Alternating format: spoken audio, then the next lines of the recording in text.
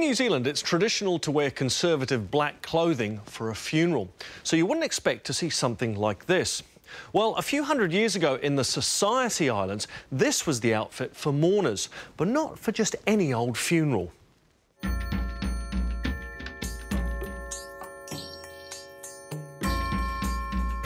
This costume was probably worn by one particular person to signify how important that person was.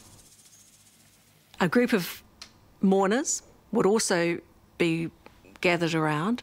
They would be naked except for a maro, which is a loincloth, something tied around their waist and between their legs, and they'd be covered in soot, black paint and red paint to signify the grief that they felt for this important person.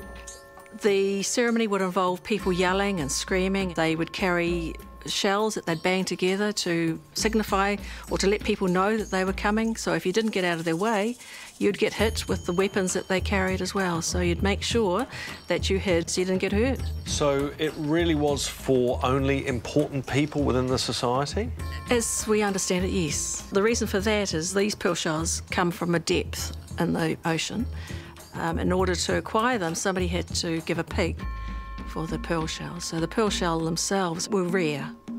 The pigs are an important food source in the Pacific, and not everybody had some. So you exchanged a pig for a pearl shell.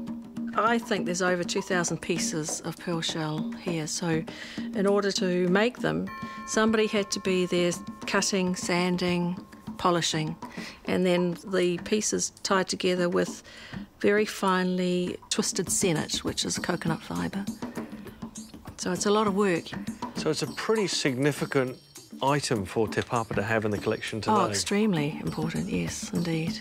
Very few of them are around, and it's just the work and the workmanship that was involved, and the ceremony that is no longer followed.